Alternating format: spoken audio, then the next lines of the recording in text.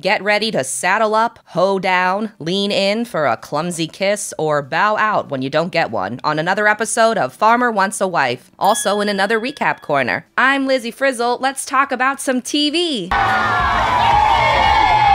Season 2, Episode 5 is called Steers, Fears, and Tears. The steers are the cattle at Farmer Ty's annual roping event. The fears are the women's who are still without solo dates. And the tears are Reba's. But before the mooing and boo-hooing can begin, there's always more farm work to do. Even if it's raining, like on Nathan's citrus and cattle farm in Florida. He and his 3 remaining contestants drive golf carts to herd cows from a patch of grass to a better patch of grass. They're gonna go up this hill, around the side of the lake, and pass the gate that we just came from. Does that make sense?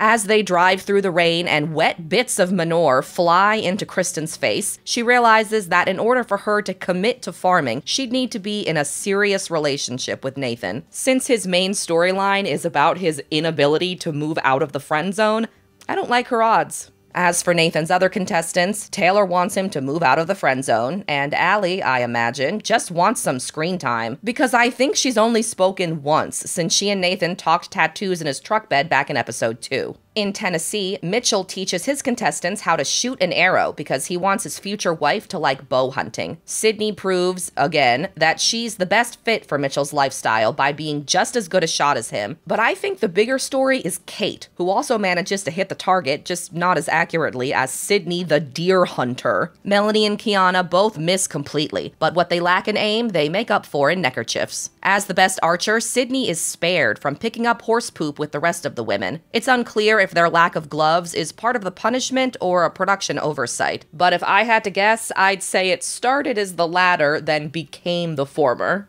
There's no rest for any of the contestants on Brandon's farm in Colorado. While Joy and Grace rake leaves poorly, Annalise rolls up a hose for the first time in her life. It goes worse than you'd expect. Then Reba teaches her how to do it right, and she mostly does. Despite her inexperience, Annalise is enjoying herself because she's trying new things and authentically meeting someone, Brandon, she never would otherwise. I feel like this is a way to get to know someone authentically from a different walk of life in a more quicker and intimate way. Authentically? It's a dating show. Where do you think we are? Meanwhile, Reba starts to lose interest in Brandon, whose growing connection with Joy is growing into the thorn in Reba's side, front, back, head, shoulders, knees, and toes. I left a lot to be here, but I'm struggling because I think he's interested in Joy.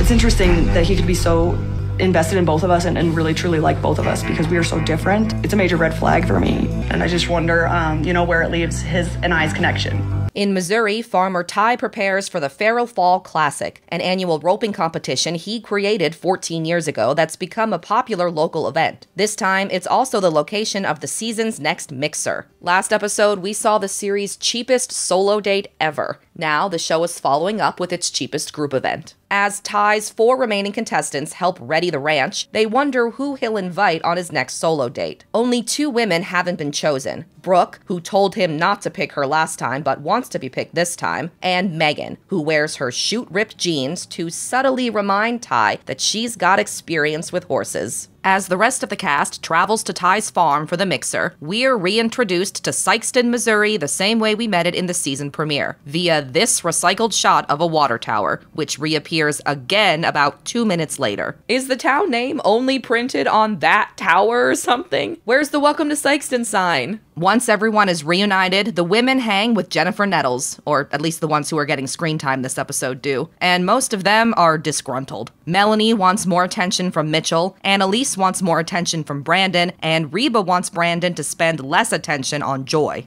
I don't know if Brandon really wants more of a mannequin wife. I'm tough as nails. That's just the way it is. Take it or leave it. I'm not totally convinced that I'm the woman for him when he's into women that are nothing like me. Elsewhere, the farmers talk among themselves. So, what about you guys? You been doing any kissing on any of your dates? Where have I heard that before? Oh yeah, that's right. From Brandon. You guys been doing any kissing? Nathan explains that he hasn't kissed anyone yet because he wants to keep the peace between his contestants, as his contestants tell Jennifer Nettles how desperately they want him to flirt with them. Later, she advises all the farmers to start respectfully touching the women. I know everybody's being so respectful, and I know that they love that, but ladies love physical touch, you know, like, and I think many of them want to invite that in a way that feels obviously respectful. When the roping competition begins, the cast watches from hay bale bleachers. When it's Ty's turn to compete, he looks so cool, some of the other farmers' contestants probably wish they'd chosen differently. Not Joy, though. She has all of Brandon's attention, seemingly by his design. He sat at the end of the bleachers, so he wouldn't have to interact or share his blanket with anyone but Joy. Or maybe the producers told him where to sit. Farmer Mitchell is also on an end, next to only Sydney. But however Brandon got there, I'd guess producers did sit Reba directly behind him to force her to overhear each and every one of Joy's giggles. If I ever moved onto your farm, would you let me have a pony? Do you want one? Yeah. Really? Yeah. I think it's a lot more work than you're thinking. I know. But I think it'd be fun for me. Just to braid his hair and keep me entertained. Keep you busy? I think we could probably find ways to keep you busy. With the horse. You are coming out of your shell today. I like it. As the sun gets to settin', the cast gets to steppin' when the roping competition turns into a hoedown.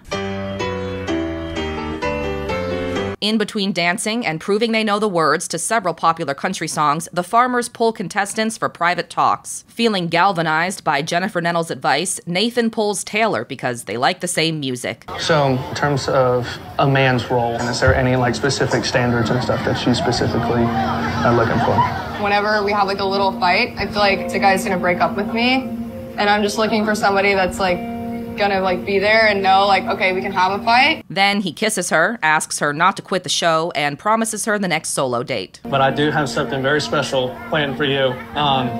If you hang around long enough. Okay. I would love for you to keep staying. Okay, that's good. I'm excited. Elsewhere, Megan tells Ty that she's closed off, but he says she isn't, so it's actually fine. Mitchell pulls Kiana to compliment her necklace, then kiss her, and Brandon doesn't pull anyone because he'd rather dance with Joy. Are you romantic? For sure. For sure. Nobody may know it, but I know it. Yeah. I think so too. Eventually, some of Brandon's contestants feel so neglected, they start to pull him. Annalise wants the next solo date because it'll confirm that Brandon is interested in her, and Reba wants to quit the show. I'm out. I'm going home. What doesn't kill you makes you stronger, but this is brutal. Reba explains that she thinks she and Brandon got off on the wrong foot, probably because their solo date wasn't great, and then she freaked out at the Clemson tailgate. But mostly, she thinks that Brandon likes Joy more than her, and it gives her the ick. I don't know if he is wanting a woman that challenges him. I think for the grace of everybody involved, it just makes more sense for me to go.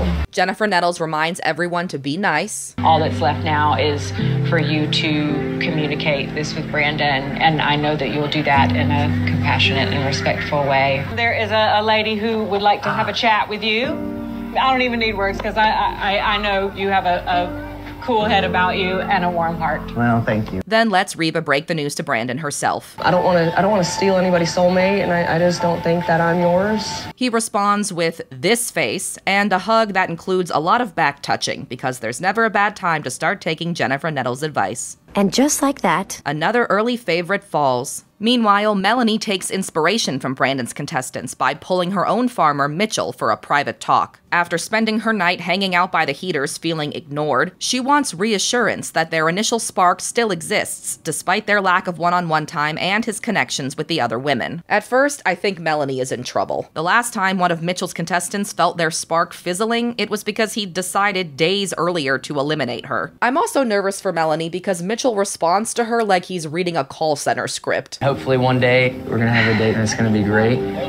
If I could do anything to help you out, just let me know, okay? But ultimately, I'm wrong. At the end of the episode, Mitchell does reassure Melanie by inviting her on his next solo date. Ty invites Megan on his date, and Nathan invites Taylor as promised. When Brandon prefaces his choice by praising the contestant for opening up, I expect him to pick Annalise for sharing about her late mom last episode. Turns out, he is referring to Joy, bravely asking to be bought a pony. The lady that I would like to ask on my next solo date, with her opening up and showing me more about herself, I'd like to take and ask Joy. Earlier, Annalise decided she'd quit if Brandon didn't show interest by inviting her on his next date. She follows through by finding her producer as soon as the dates are doled out. For the second time in a single episode, one of Brandon's contestants tells him that she's leaving. You know, I was really patient last week with not getting the one-on-one, and I just had it set in my mind that if I didn't get it now, that I would want to leave. And so that's why I'm choosing to leave. He arrived at the mixer with 4 women, and less than a day later, he's leaving with only 2. Truly, the Fall Pharaoh classic is Farmer Wants a Wife's Red Wedding, and its impact could be just as significant. 2 of Nathan's contestants had already quit, and now that 2 of Brandon's have too, next episode, each farmer will meet a new woman they can invite onto the farm. And for even more drama, the show is adding a 5th farmer. Hey, farmers! You guys come over. He said, I heard you say, hey, farmers, and I'm coming. How will the new farmer shake things up? Can Brandon recover from his heavy losses? Will anyone invite another contestant to move in? If he just brings a new girl back here, I will leave. We don't know yet. Find out in 2 weeks because of the State of the Union on another Farmer Wants a Wife recap. Thanks for watching. In the meantime, if you're so inclined, please like and subscribe. Thanks again. See you in 2 weeks. Bye.